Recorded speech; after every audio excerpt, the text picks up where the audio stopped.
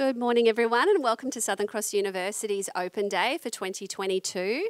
This is our panel on Arts and Humanities, so thank you for joining us this morning. Before we begin, I'd like to pay our respects to our Aboriginals, past and present. And one thing I learnt recently is that the tribes in the local area descended from 3 families that formed the tribes over 10,000 years ago. So that was really interesting. I wanted to share that with you guys today. So today it's a 25-minute panel. There'll be time at the end to ask questions, about 5 or 10 minutes. I'd like to introduce our panellists for you today. We've been very lucky to be joined by Amy Simpson from HOTA, Camille, who's one of our students, and Dr Erika Kerruish. Yeah, I've got the last name right. So thanks, ladies. I'd like to start by asking you each to introduce yourself and what your connection to Southern Cross is. So if I can start with you, Erika. Well, I'm the course coordinator for the Bachelor of Arts, and I teach one of the core units in the arts degree, and I also teach units in cultural studies as well. Hi everybody, I am Camille. I am a Bachelor of Social Science student. I'm majoring in politics and government, which is not something I ever imagined myself studying, but I'm local in the area and yeah. My name's Amy. I'm the head of exhibitions and collection management at HOTA Gallery. Our connection is really, there's a relationship with HOTA and Southern Cross University. I did not attend this university. Yes, the relationship is between HOTA and Southern Cross. Yeah, and which we're very proud of. I think Dean Gould went and joined one of the opening of one of your exhibitions. So very proud of our partnership with you. So thank you all for joining us. I'm going to start by asking Erika, our arts degree is one of our most flexible degrees that we've got on offer. Can you tell us about all of the electives or give us some examples of some of the electives on offer as part of the arts degree? Yeah, well, we have 6 majors. So we have creative writing, we have digital media, we have cultural studies, we have a history major, we've got politics and international relations, which Camille's doing, and we've also got a really strong social science major taught by people with very fantastic research skills. Yeah, no, fantastic. Thank you. It gives us a little bit of an understanding as to all the options that you might take as part of an arts degree. And Camille, you've touched on your major that you're studying. Can you tell us some of the really exciting things that you've come across as part of your studies already? Oh gosh, so much of it has been really interesting to me and things that I didn't know were going to be interesting to me. It's been a real discovery of myself as well, studying. So, you know, things like economic theories that sound so boring, but when you, are studying it and you realise how it fits into this, interconnected sort of universe we're in, it suddenly becomes fascinating and you surprise yourself. So, yeah, it's been interesting, the different units and how they all come together and how they sort of fit with each other has been very interesting. And do you get the chance to have some sort of real life experiences, or can you relate it back to your life, some of the studies that you're doing? Oh, absolutely. I mean, it's a very broad degree. So, it's definitely a lot of the units that I've done have sort of marinated in my head over time and you can definitely apply them to, like, my workplace at the moment. I work for the the Aboriginal Legal Service, so a lot of my units have sort of solidified some of the things that have sort of been ruminating in my head over the years and really made me understand what my values are and where I want to take these sort of the information that I've got now. Yeah, that's great.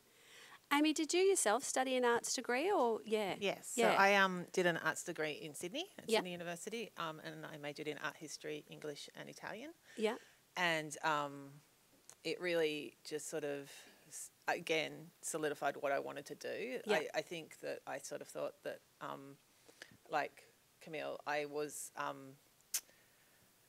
studying things like the history of the hat. Who wants to know that? But it has helped me to sort of get that sort of broad understanding of society and where it sticks into and everything. So and the ability to research. Yeah, the ability to research, the ability to sort of think outside the box, answer trivia, you know, things like that. So does come in handy. Yeah, but it wasn't. You know, everyone's like, "Why are you doing that?" But it has helped me. Like, you know, my life now is spreadsheets, and it's that critical thinking of this task, how am I going to complete it and get to the other end, and that's what the arts degree really sort of gave me. Yeah. It let me go into next studies. Did you always see, like as you were sort of finishing high school, which we've got obviously a couple of high school students with us today, was it always the passion for arts that led you? No, I started doing early childhood education. Yeah. I did, much to my mother's decline, I did 3.5 years and quit. Yeah. Nearly there. Nearly there. And then I went and did an arts degree. Yeah. And I loved it. Like, it was like I found my home, and I was like, actually, this allows me the thinking. It was, I didn't agree with the education, but everything, but way it was going. So, but with the arts degree, I just loved everything because I got to choose what I wanted to do. And I think that's one thing, if I can take the opportunity now, just to sort of say, it is difficult when you're starting out, you know, as you're finishing high school, to know what it is you might do, what might be your career for at least the next sort of 5 to 10 years of your life. So know that university is a great place to explore ideas and different study areas, and you may not get it right with your first choice, but you can use the different units that you've taken as credit towards other degrees. So just keep in mind what your end goal might be, and that whatever you're passionate about, you can take those passions and sort of forge a career with it. So yeah, keep in mind that a lot of people don't get it right first time. And that's exactly what I did. I used some of the credit from my education to help get my arts degree quicker. And then, you know, I really loved what I did, and I went, you know what, actually I do want to go into the arts. The arts were always in my life. And I went, actually, that's what I want to do. And then I went on to my master's, where it was very much an arts. Yeah, and I think the arts degree is a great course for transferable skills. So I might ask Erika if you can sort of expand on that idea of what transferable skills are, and what, you know, how the arts degree is probably a great course to develop those. So transferable skills are those skills that can be used in a whole range of environments. It might be an environment you work in, you study in, or even just your everyday life. They work in all different kinds of spots. And I guess there are some transferable skills that a Bachelor of Arts gives you that I think are extremely powerful. The first of these is critical thinking, as you mentioned, the ability to approach a problem or a debate and to critically evaluate what the most reliable or sound position is by looking at evidence and arguments.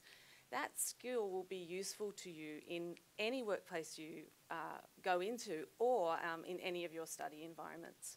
The other skill that I think is very powerful is the skill, or other skills, to read a lot of information, reflect on it, and then write about it. This is a very powerful tool. You can use it in all sorts of areas of work. It's most obviously relevant to research, but there's very few workplaces that doesn't have a role for people who can do those kinds of things. Yeah, no, that's great. Thank you. And I think some of the stats I've read over the years is that people are changing their career or their position every few years now. So to be able to have a set of transferable skills is very powerful. So thanks for sharing some of that. Camille, I might ask you some about flexibility of study now. So we're all trying to fit a lot into our lives. You know, we're working, some of us have families, there's a lot of commitments. Can I get you to sort of talk about, like, maybe whether it's your typical week or some of the flexible options that Southern Cross offers with your studies? Sure, so it is very flexible. I've got 2 kids of my own. They play a lot of sport. I've got, you know, I'm working part-time, I'm also volunteering part-time. Finding time to study has been difficult sometimes. You have to prioritise it, and your first year can often be very difficult. You're trying to find your feet. You know, I dropped out of school very early when I was 16. I've never written an essay in my life. My reports were terrible. And so the first year was really just finding my way and sort of getting myself into a routine. As the years went on, I've become better at it, but you know, with online study, you can sort of choose to fit in with your own life. You know, if you need extensions, they're there if you need them. So yeah, it is quite flexible. Yeah. And did you take any of your subjects online at all? I did. Yeah. Not really by choice. Yeah. Mostly from COVID. Everything went online, and that was a difficult learning curve for me because I do like to be in a classroom talking to people. And it's not just the conversations you have with your other students, it's, you know, the conversations you overhear or just the banter that sort of goes on, you're throwing ideas around. But online as well, you do have the opportunity to do that.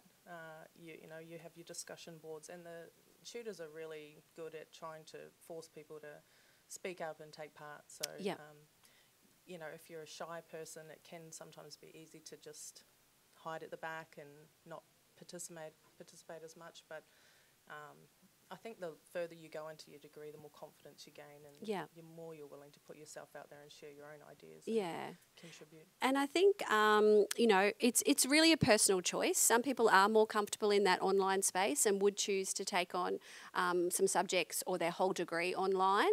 With Camille, and to be honest, I'm probably a little bit the same, is that face-to-face learning. I really appreciate that opportunity to engage directly.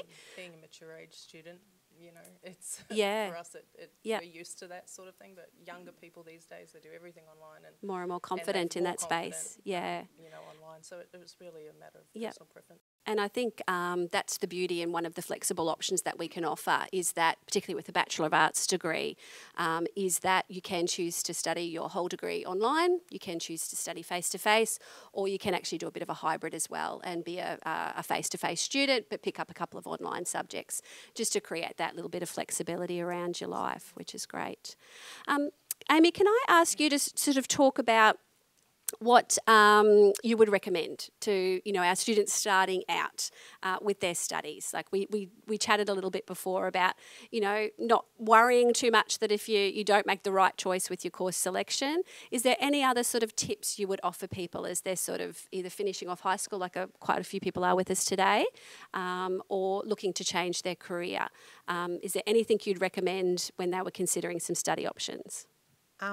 I think the biggest thing I learnt was it's not the end of study. Like, getting the degree is not the end. It's like that lifelong learning starts. So don't think it's a be-all and end-all. I have to have a degree to get a job. It's like, you know, the skills I learnt in this degree I use when I do a course in with my friends on how to bake cakes, or you know things like that. Like, it's still that those skills that I've learnt are helping me to do other things. Like, I went on and did a master's and other things. It wasn't the end of my degree, so I would say that's the major lifelong thing. learning, I suppose. Yeah, it gave me those skill sets and that energy to do that, and see the differences and what I actually liked. And I would say, I mean, I'm probably old school too, but the thing I loved most was being on site. Like, I'd been at school and it was a very small school that I had been to, and I had my set of friends and we were all very similar people, and I got to university and it's a whole other spectrum of people that you get to meet, learn those different viewpoints and everything. And I think in the first year I really needed that on-site learning to do that. I always say to my teenage daughter as well, just follow what you're passionate about, because you know, you'll go to university and you do feel like your world's opening up because you're meeting people that are really interested in what you're interested in, whatever it is that you choose to study. So you know, come and give it a go. Just, you know, like, I read the coursework when I first got, like, the book of what the courses were.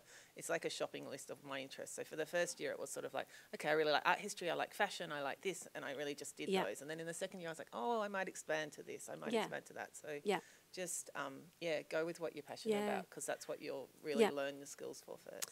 I will say as well, if you're not comfortable to sort of take on a bachelor degree to start with, and you sort of think, oh, I just want to tip my toe in the water, one of the things that you might consider is our Diploma of Arts. So what you study in the Diploma of Arts you can take on and put it towards your Bachelor of Arts.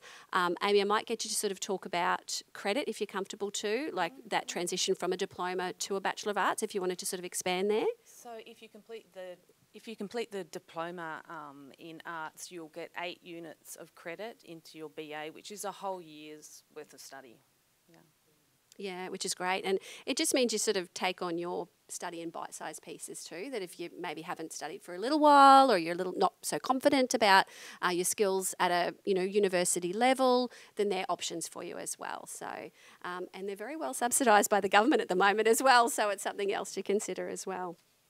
I might stay with you, Erika, if it's okay, and talk about what some of the graduate opportunities are. So if you've completed a bachelor degree, what would be maybe some of the job opportunities that people could expect?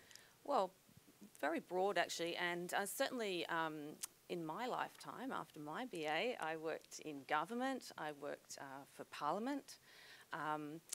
People completing BAs might move into non-government work in administrative areas or research areas. And it's also a good basis for working in cultural and community organisations as well, as Amy shows, I think. No, thank you. And I think it's the world's your oyster, really, isn't it? Like, the Bachelor of Arts is a great foundational course. So if you are a little bit unsure, then I would definitely recommend this as an option because it can just lead to so many things, which is great. Camille, we've touched on the flexibility of the courses, the fact that you can study on campus, online, full-time, part-time, all of those sorts of things, heaps of flexibility in terms of your subject matter. If I can ask you typically what your week looks like, what do you need to commit to each unit? They talk about 20 hours. It's sometimes unrealistic. What did that mean for you, like per unit? Well, for me, I think every person is different. Some people will fly through units and get all HDs and be working full time and be, just... I don't understand how those people do it, but they exist, and I'm a person that likes to really take my time. So I do study part time, but I make sure that the time that I can study is spent undistracted. I've deleted all my social media apps, and it's very easy to get distracted when you find something difficult. Go grab a snack and decide to put on some washing. So you've got to really force yourself to sit there and immerse yourself uninterrupted. And there are people here that, will help you with that. I remember when I first started, we had Barry Lane come into our classroom and talk about, how to balance your life and make sure you go for a walk, get some exercise, eat healthy, to try and make it easier for you. But, I just have to dedicate my free time that I have to really studies. Trying to study, because, which is normally for me in a week. That's while my kids are at school, although they are always sick, especially at the moment. It really bothers me. I always think that I'm going to study on the weekends, but when my children are around, it just doesn't happen. So you have to be really realistic, and I mean I've spent a lot of nights having 8 o'clock coffee and power on through to 1 a.m. But as I've gone on in my course, I've got better and better at time management. Exactly, and that's another skill. And really just applying yourself when you have the time. I will just take the opportunity to talk about our new model here. So Southern Cross University has a new model. We transitioned a lot of our study areas this year to the new model. And to put it as simply as possible, a typical university calendar will be 4 units or 4 subjects in a 12-week period. With our new model, you're only concentrating on 2 units or 2 subjects in a 6-week period. So effectively, you're doing the same number of units or the same number of subjects in a year, but the new model gives you the opportunity to just focus on those 2 units. So that just means assessment for those 2 units, managing your time for those 2 units, and the students that are participating in that new model now are really talking about a more deeper sense of learning, being able to balance their time, all of that sort of stuff. So it's definitely something we're very proud of at the university, and all of our courses will be transitioned by 2023 into this new format. So we consider it a really great point of difference for us, and our team here today are more than happy to sort of offer any question or answer any questions that you might have about that new model. So we're going to open the floor to questions. Erika, I know you absolutely love your area in art, so I'll give you a minute or two just to sort of talk about cultural studies, because I know it's a real passionate area for you. Yeah. So did you want to tell us a little bit about that, see if we can sell some people to join you with that? I do love to sell cultural studies. So we teach cultural studies at Southern Cross as the study of everyday life and everyday culture. So you learn to look analytically and critically and creatively at the, what are you swimming in every day? The things you do every day, whether it's eating or sport and so on. And we try to write our units so that you get to bring what you're passionate about to your studies. So if you like surfing, or if you like gaming, or if you like gardening, you'll have the opportunity at some point to examine those practices really closely and learn more deeply about their cultural dynamics. It's